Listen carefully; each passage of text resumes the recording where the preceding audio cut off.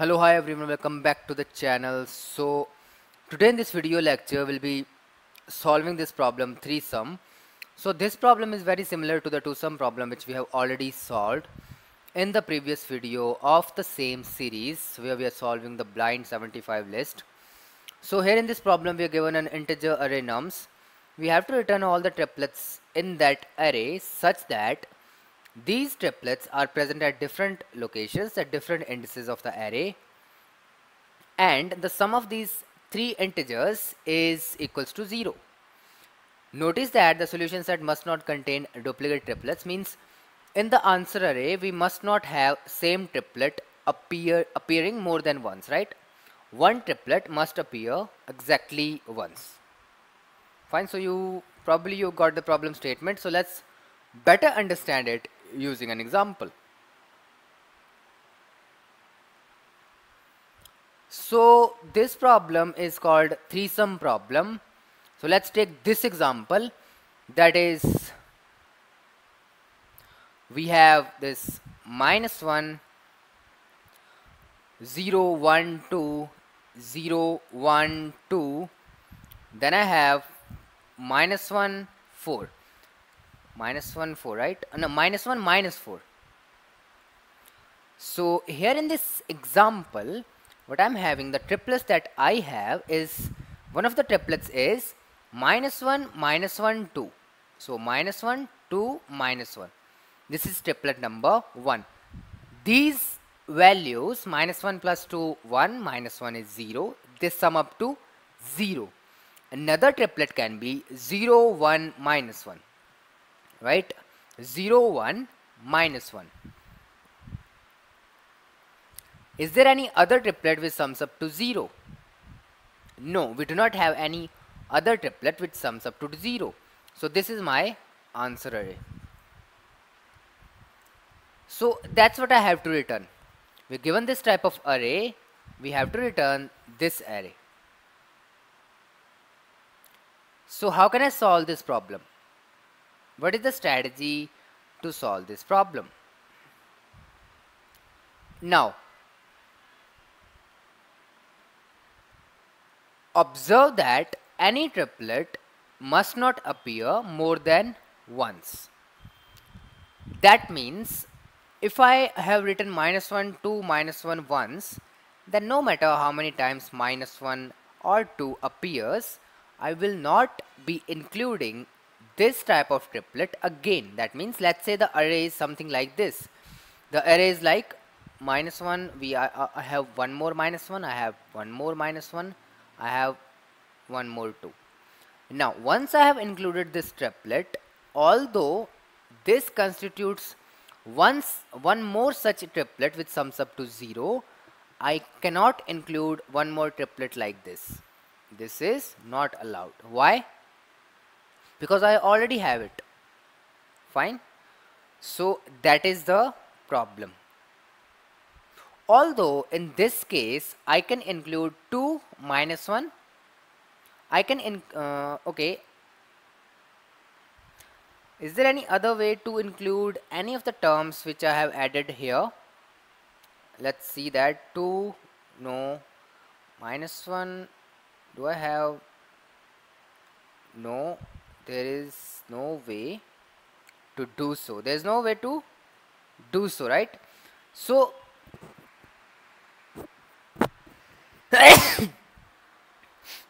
so basically this is not possible.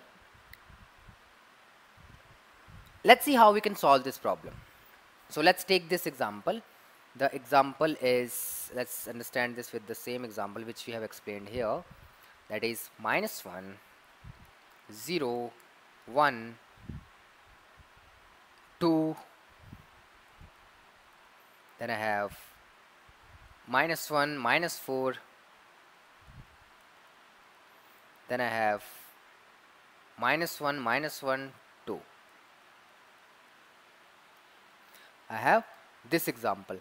Now what is the strategy to solve this problem? How we can select these type of tuples from this given array such that the sum of elements in those tuples sums up to 0.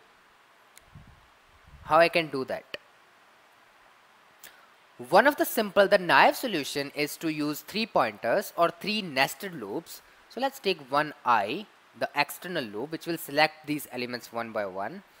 Let's take another loop, which is the next nested loop. So there is a loop, I use a for loop, which goes from I to I n minus 2, I plus plus. So this pointer I will move from this position to this position. Why till this position? Because I need at least 3 elements to be included in the tuple. So if I go after this position, let's say here, I won't be having 2 more elements to be included in the current tuple. So that's why this is the external loop which runs from this position to this position. Now we'll have another loop which starts from the position just next to the ith position, that is I plus 1 here. That loop goes from j, which is I plus 1, till n minus 1, right? It goes till n minus 1, till this position. Then, so here pointer I selects the first element of the tuple, pointer j selects the second element of the tuple.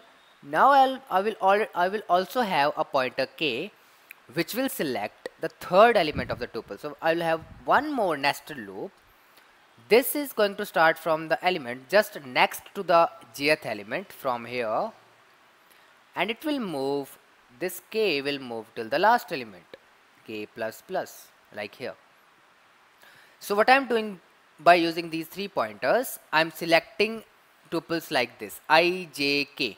So I, j, then the third number from this position till the last position, then j from this position till the second last position, then I from this position till third last position.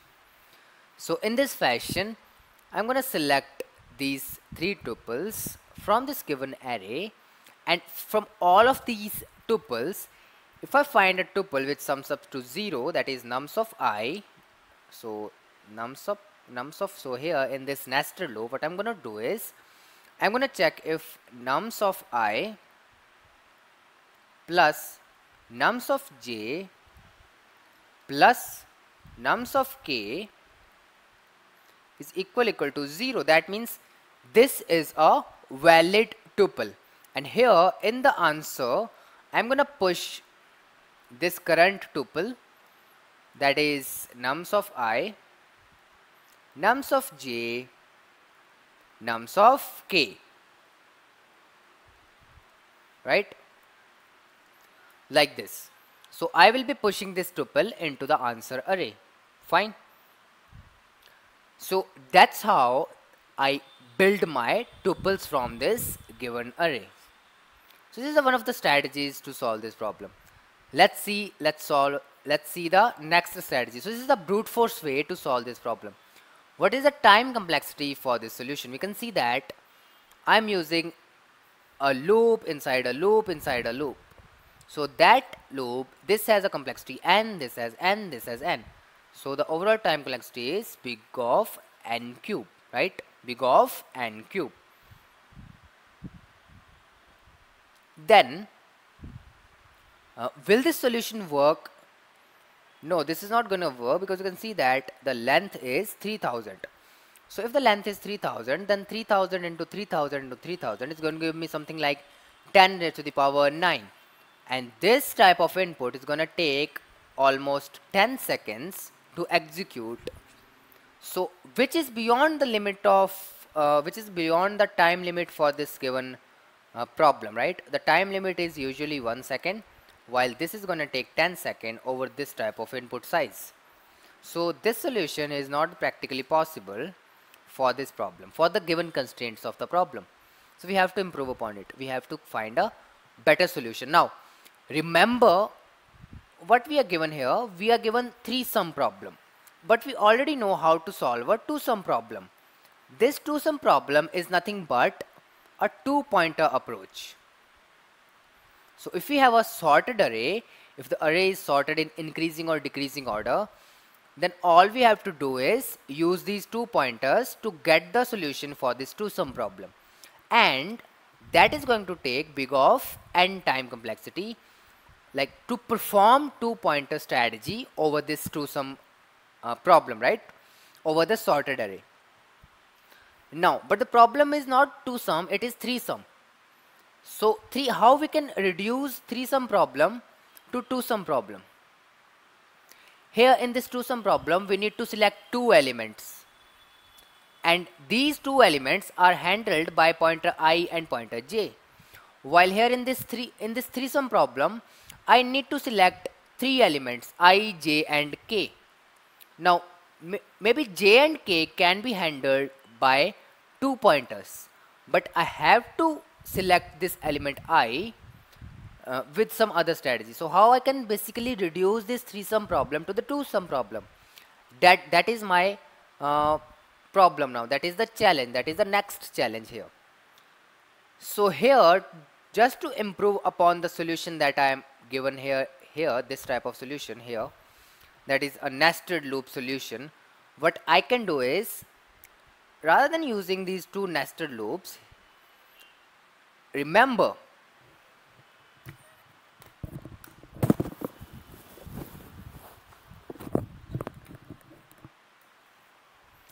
okay, so here for this nested loop, for this internal nested loop, the two pointer strategy is going to take big of n time complexity, and this is also big of n. So this is going to give me an overall time complexity of big of n square, right? That's my answer. That's my solution. So I have to solve this problem, right? How I can do that? Just think about it. Simply use a external loop to select each element one by one using the pointer I. Then inside this external loop, use two pointer strategy. Use the strategy which I used in this two sum problem. So if you don't know how to solve this two sum problem, just make sure to watch the video in the same series where I explain the solution for the two sum problem. Then you will understand this problem statement better. So the solution is simple. The first step is to sort the given array. So let's sort the nums. This is the step number first. The second step is to use an external loop which starts from the first element till the third last element of the given array, because I need at least three elements remaining after I select the ith element. After like ith element, I need two more elements for the tuple to be complete. Now inside this loop, I have already selected one of the element, that is nums of I. So what is the target? The target sum. What is the target two sum?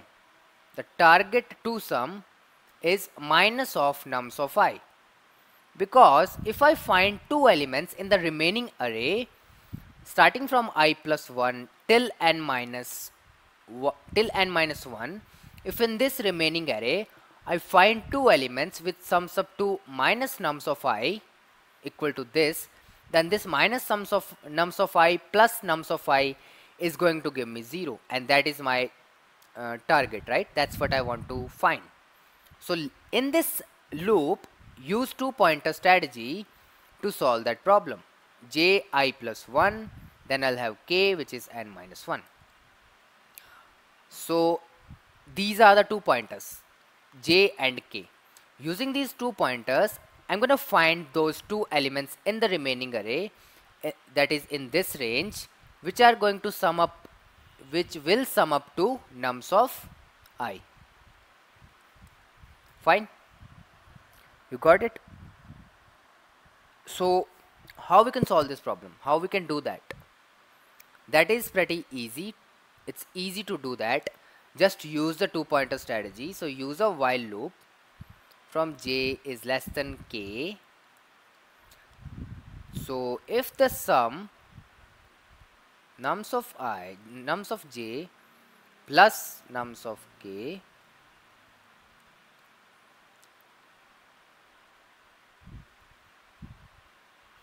is equal to target, then that means this is the answer tuple. This is my answer tuple. So in the answer array, I'm going to push this tuple.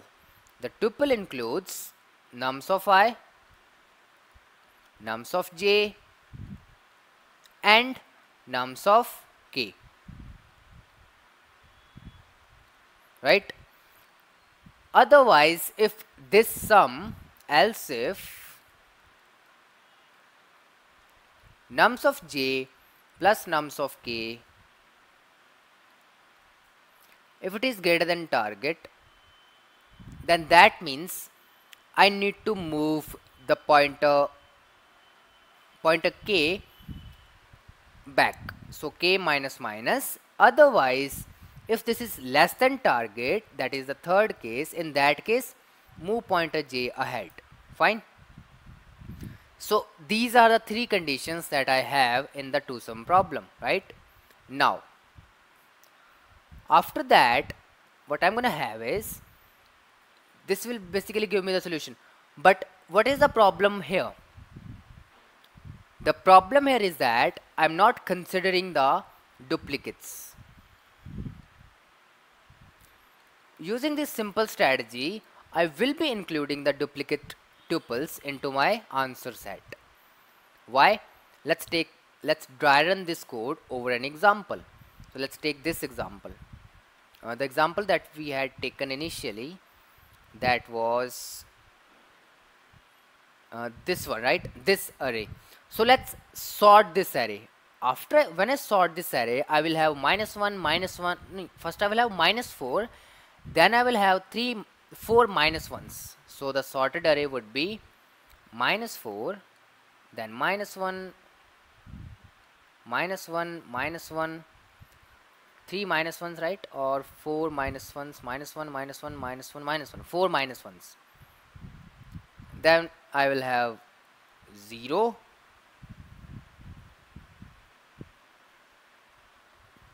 then I will have 1, then I'll have 2, 2, 1, 2, 2. So after that I'll have 1, 2, 2. So I will have this array. So after I have sorted this array, I want to find the tuples which sums up to 0. So let's see how we can do that. How I'm doing it using the strategy which I explained right now. That is the three-sum strategies. After sorting the array, use a loop which uses this pointer I, then use two-sum strategy over the remaining array to find the sum of two numbers which sums up to minus of 4, that is 4. Find two numbers here in this remaining array which sums up to 4. So what will be those remaining elements? So let's see that. So here for -4, I want to find two elements in the remaining array which sums up to +4. So that would be -4, these two elements, -4 plus 2 plus 2, that is going to give me 0. Then I will move here, -1. I have found one pair which sums up to 0, that is -4, 2 and 2. Then I will have this -1, and in the remaining array I will have two numbers which sums up to +1. So what will be those two numbers? Those will be here, 0 and 1. So -1, 0 plus 1, that is going to give me 0. So the second pair is -1, 0, 1. Let's move to the third tuple, not the pair, third tuple. So third tuple will start with this element, that is -1. And in the remaining array here, I want to find two elements which sums up to +1. And those two elements are these, which is 0 and 1. But we already have this tuple into the answer set. But if I just follow the strategy which I have written down before, I'm going to push this tuple into the set. Fine. So what will happen? I will be pushing a redundant tuple which is not there. I will be pushing a redundant tuple into the answer set. Fine. Which is not okay. So I have to skip it somehow. So how I can do that? To remove this, we can see that the similar elements appear thrice. We can see that. I just want to consider one of these three elements. I have to skip two of these elements. so as to skip these type of redundant tuples. That's the only strategy. So I will be skipping the similar elements. So I will be using a loop. So when I is here, when I find a tuple which sums up to 0 here like this, when I found this, you with this number -1, I found -1, 0 and 1. Then what I'm going to do is I'm going to skip all elements which are similar to this element and which appears, of course they will appear adjacent to this element. So I will move this pointer I to the element which is just next to the last occurrence of -1. So the last occurrence of -1 is here. Now it's here. So I will move this pointer here. So the J pointer would be here. This is J pointer. Is it I? Sorry, it's I pointer. So I will move this I pointer to this position because the next valid tuple is going to start with 0. Fine. So that's all. Now the next tuple will start with 0. I want to find two elements which sums up to 0 in the remaining array. I do not have any such element. So I'm going to start with this element which is 1. So in the remaining array I want to find two elements which sums up to -1. There are no such two elements. So I move to the next element which is 2. So I want to find two elements in the remaining array which sums up to -2. There are no such two elements. Again I move to the next element which is 2. And now I do not have any okay, so I just move up to this element 1.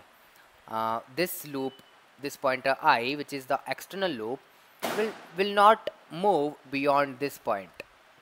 So finally in the answer set I will have these two tuples into the answer set, that is -4 2 2 -1 0 1, and I will return this set right from the array. So how I'm gonna code this solution? Let's do it. Let's code this solution. So here this is the code editor. First of all, let's declare the answer array which will contain those tuples, those valid tuples. Now let's sort this array which is nums array, nums.begin, nums.end.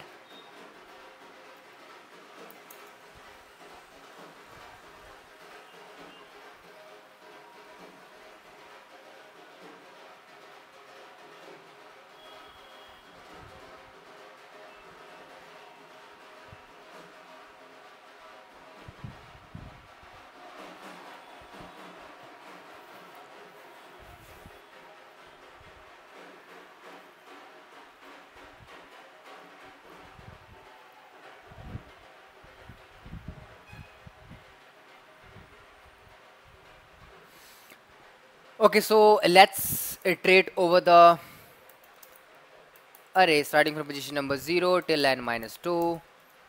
Now what is the target? The target is minus of nums of I, which I want to find in the remaining array. So to do so I will use two pointers which will be I plus 1, and then the second pointer would be k, which would be n -1. Now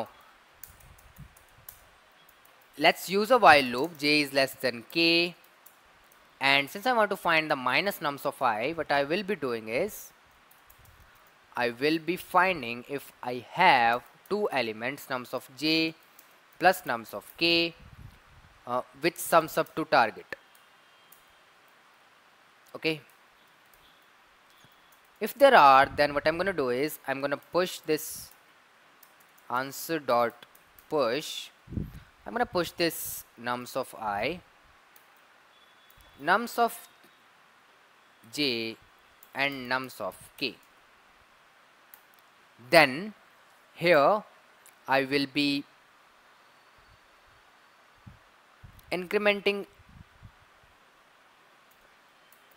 the left pointer, which is j, to skip all of the elements which are there, the similar elements. So till j plus 1 is less than k and nums of j is similar to nums of j plus 1, keep skipping the elements. Finally move j 1 unit ahead, move k 1 unit back.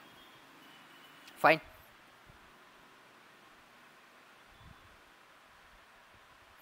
Then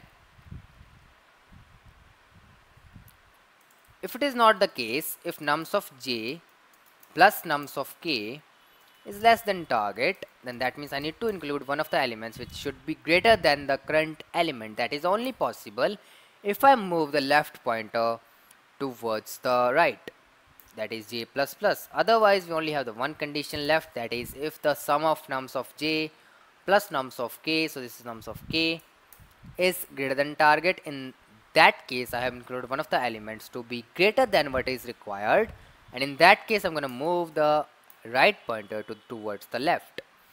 And finally,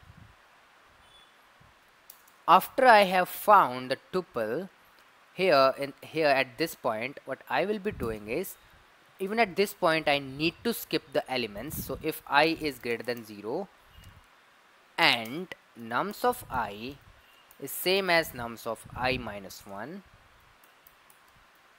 in that case I'm going to continue. I will not be using the similar elements again and again. So this thing is used to skip the elements. So here I can also use one more while loop. I also need to use one more while loop, that is skip all of the similar elements from the right side as well. If this is greater than j, then what I'm going to do, and nums of k is same as nums of k minus 1, then skip these elements. Fine. Finally, at the end I will have my answer already prepared, which I will be returning at the end of this function, right?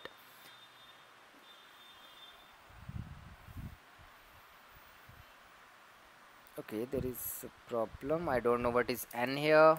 N is the size of this nums.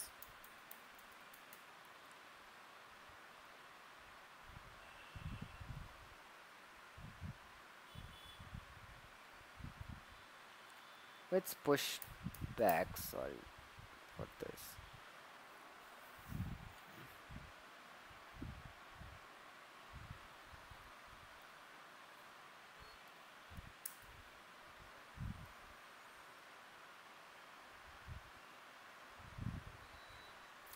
Okay, it got accepted, and let's try to submit it.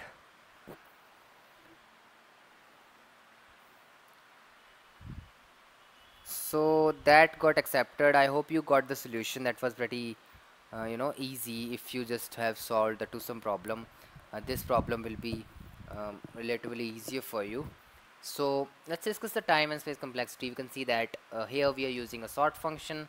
This is going to take big of n log n time complexity, right? Because we are using a sort method.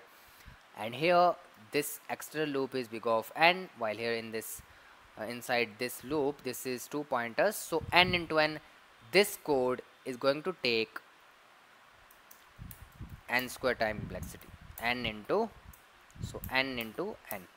So big of n into n plus n log n is going to give me the overall time complexity of big of n into n. So this is a quadratic time complexity which will work fine for the given constraints, because you can see that the given constraints are the length of the array goes up to 3000. So this is fine. We can solve this problem in big of n square time complexity, and that's why it got accepted, because the solution was right fit for the given constraints of the problem. So that's all for this solution. I hope you enjoyed the video. I hope you got how we solved this problem. So this was nothing but a basic extension to the two-sum problem. So there are a lot of basically there is a generic problem to, we can say it is a k. We have a generic pattern, that is k-sum problem.